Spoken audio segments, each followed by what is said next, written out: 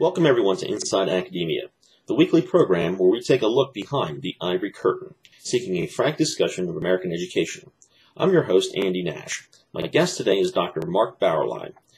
After earning his doctorate in English from UCLA in 1988, he's taught at Emory University since 1989 and served as director of the Office of Research and Analysis at the National Endowment for the Arts between 2003 and 2005. While there, he contributed to the NEA study entitled Reading at Risk, a survey of literary reading in America. Still teaching English at Emory University and currently the author of the 2008 book, The Dumbest Generation, How the Digital Age Stupefies Young Americans and Jeopardizes Our Future. I want to welcome you, Dr. Mark Bauerlein. Welcome to Inside Academia. Glad to join you. Thank you. The overall thesis of your book, it's pretty self-explanatory from the title, and you've since written a number of blogs and columns and entries and have been interviewed about it many times. You're claiming that the excessive use of digital technology is essentially stupefying young Americans, young people. Their attention spans are getting shorter, and it seems as though that they're not engaging in the in-depth type of reading and critical thinking skills necessary to go through school and to go through a successful college education. What was the impetus for your book? What prompted you to study all of this and to come to the conclusions that you've come to? And by the way, you're not alone among a team of authors that have written about the same thing, but what were your direct personal experiences? Well, I'm a teacher, and so the first access to youth for me is through students on college campuses. And then when I worked in the government, I did get involved in researching issues of secondary students as well. And we've all lived through the digital revolution. Everything has changed in so many habits, media, the way people spend their leisure time, the way classrooms have changed, and it affects everything. Now, you know, a man was released from prison last year after being incarcerated for 30 or 40 years. And one thing they asked him was, well, what's really changed? What do you notice is different more than anything else since you've been out? He says, well, everyone's walking around with this thing, you know, in their ear, and they're talking into this mouthpiece. I've never seen all this cell phone stuff going on. Now, we walk around and see these things, and we don't even notice any change in it because these things have swept into our lives, and they're so beneficial, they're so convenient in so many ways that we simply absorb them very quickly without, I think, sufficiently reflecting upon what these tools mean for the nature of human experience, human interaction, and learning and study.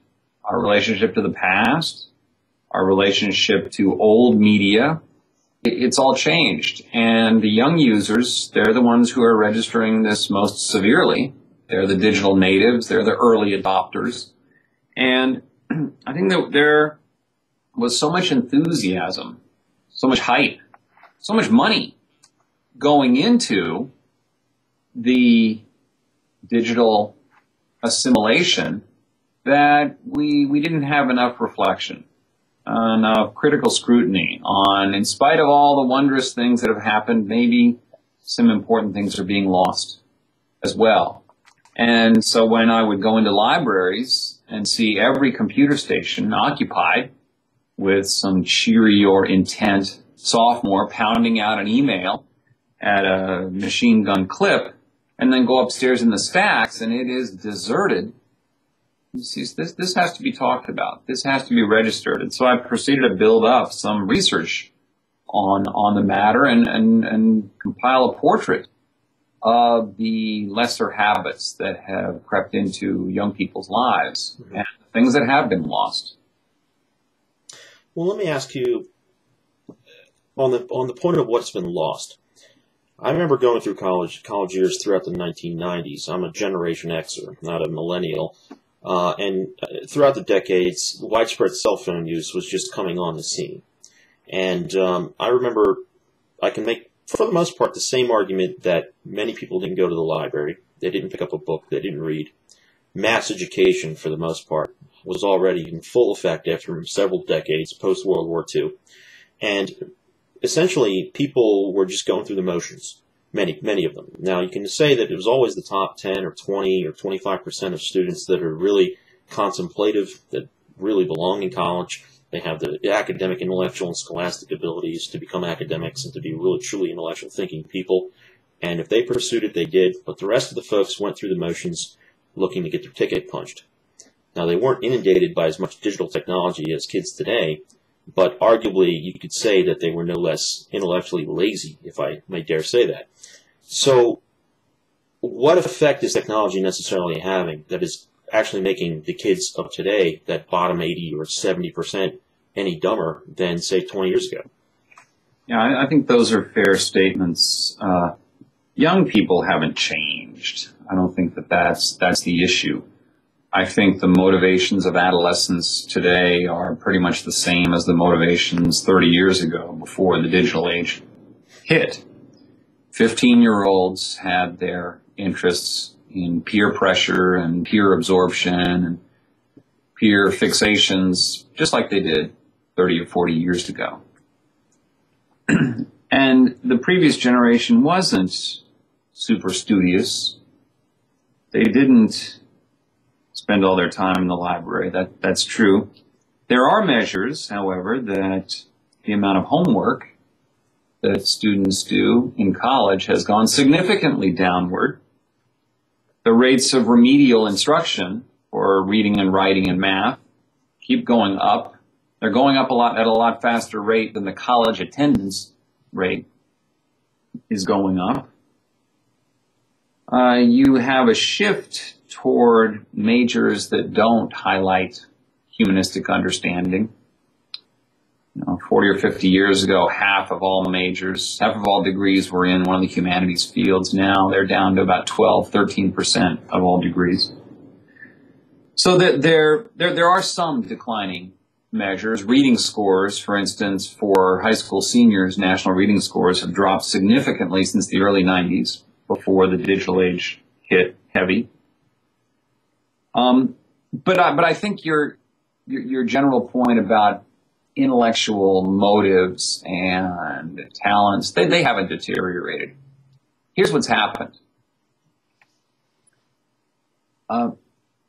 In the old days, in a pre-digital world, youth culture was not a 24-hour, 7-day-a-week thing. When I would get up, and when I was 15, I'd get up in the morning. My brother and I would go to school. We'd go to classes, hang out in the lunchroom with our friends. After school, we'd play some basketball. And then we'd go home at 6 o'clock. And that, in effect, ended our social interaction. There was the landline, as it's now called. There was one in the house. It was in the kitchen. Some kids would talk on the phone a lot. Most kids didn't. You could only talk to one person at that time. But I didn't think of, I'm going to go call some guys who I was just shooting hoops with. I came home and I had to hang around with my parents. I had to sit at the dinner table and listen to them complain about Richard Nixon. I had to listen to Walter Cronkite on the TV talking about Vietnam. I wasn't interested in those things. I didn't care. I was interested in sports and what's going on at school. But social life was suspended for the night. And then it would start up again the next morning when I would get back to school. So what would happen is I had to be exposed to adult matters, to non-social matters, just by virtue of sitting at the dinner table or the television offerings. Back in 1974, I couldn't come home and flip on the TV and have 12 different channels purveying content about my age group. There were hardly any shows about my age group. There were small children's shows, and then there were adult shows.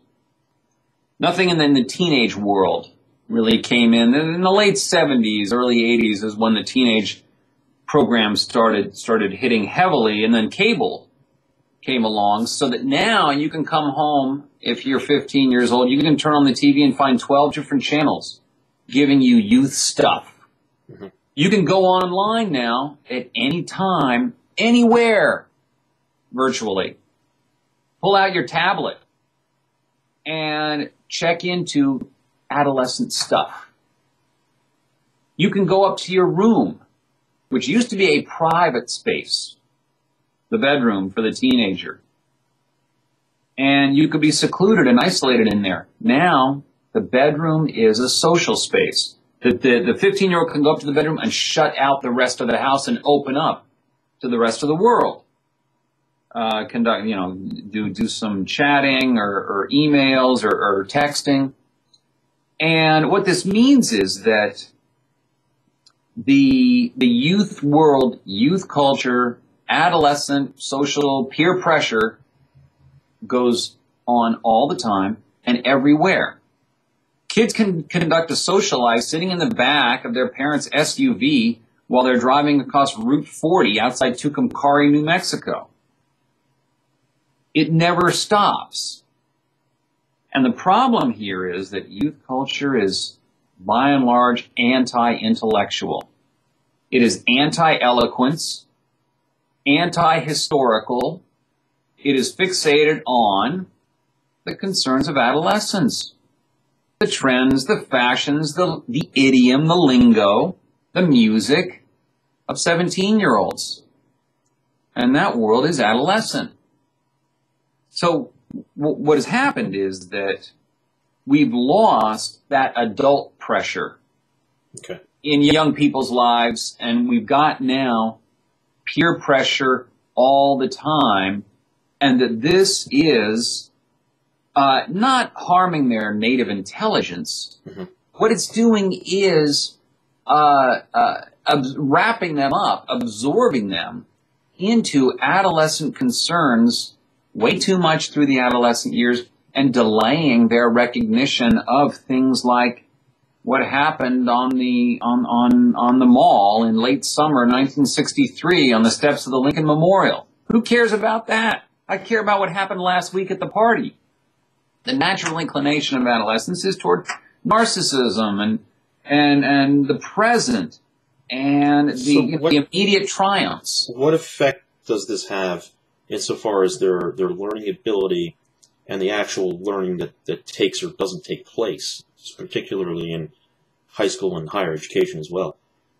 What they do is divide their academic demands from their personal lives.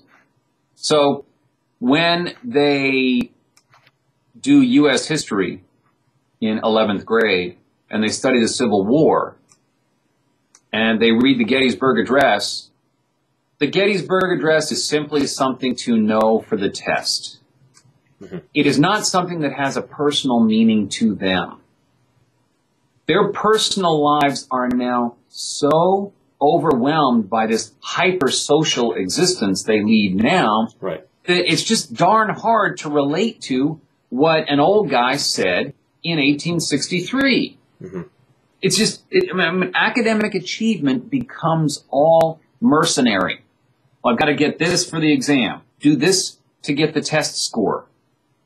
And once I've done it, goodbye. Right. So where's the sense of wonder and the sense of imagination and learning, and the curiosity and the inquisitiveness that's supposed to come with learning? And precisely. Yeah. Precisely. And also the effect is also, you could say that the effect is that they don't know how to compartmentalize all the different things in your lives. Whereas when you were growing up, you had playtime, you had school time, you had social time, and you've had time that you had to spend with your family and the village elders, as it were, community leaders and so on and so forth. If you went to a civic association or a church or whatever and you belonged to something, you had to, how to act when you were within one group versus another, and there were clear differences. Whereas kids today, it doesn't matter where they are, they're interrupted by the text messages just came in, and they're responding to it, no matter where they are, who they're talking to. They're on all the time. And, Nielsen media ratings came up, the last estimate was 3,300 text messages per month, mm-hmm, on average, by teenagers who have a mobile device of some kind. When Pew Internet did a study of teens and cell phones last year, the researchers were amazed at the number of young people who sleep with a cell phone under the pillow on. They want it on so that if a text message comes through at 2 in the morning, it will wake them up. They need to respond now. That is peer pressure to the nth degree. Mark, this is and the thing is, the peer pressure's always been there. Uh-huh. It has a whole new arsenal now, and the cell phone, digital tools now, the Facebook page, are now a stream of peer pressure that is becoming profoundly significant to them. How, you ask kids now, the funny thing is, teenagers, all breakups now are by cell phone, text message. Yeah. So what that means is, if you're offline, if you're disconnected, unplugged, away, you don't know what's going on. Right. You're not up to date on things. There could be a very important message waiting for you. Just because you're disconnected doesn't mean that you're not implicated. Sure. And you had a great piece in the Wall Street Journal called "Why Gen Y Johnny Can't Read Nonverbal Cues" in September 2009, in how all this digital, the texting particularly, it essentially inhibits people from picking up on all the nonverbal cues that you typically learn when interacting face to face. Listen, Mark, we can't do this subject justice in 15 minutes, and I'd like to continue this as an ongoing dialogue. Just in less than 30 seconds, having written about this and observed this, what do you think the society needs to do to try to reverse the trend and get back to a more sane, sense of learning and sense of personal human interaction? The mentors in young people's lives, teachers, ministers, as well as parents, aunts, uncles, older siblings, need to keep pressing home the message. You've got to read books. You've got to read newspapers. You have to engage with intelligent media. You don't have to stop doing Facebook, but you do have to preserve some critical period of time in the day for you to encounter the important things of history, politics, the arts, and literature. And if you don't, it will cost you when you're 30 years old. Mm-hmm. These are not things that are going to help you gain popularity with your friends when you're 17, but they will help you in the job interview when you're 25 years old. They will help you in the workplace. They will help you in any professional school that you enter. But kids today act like they don't need they can shirk you off. You're the old fogey. They don't have to listen to you. So what's your message to all the quote unquote old fogies that try to be mentors or actual teachers? You have to play every once in a while the role of the stern elder.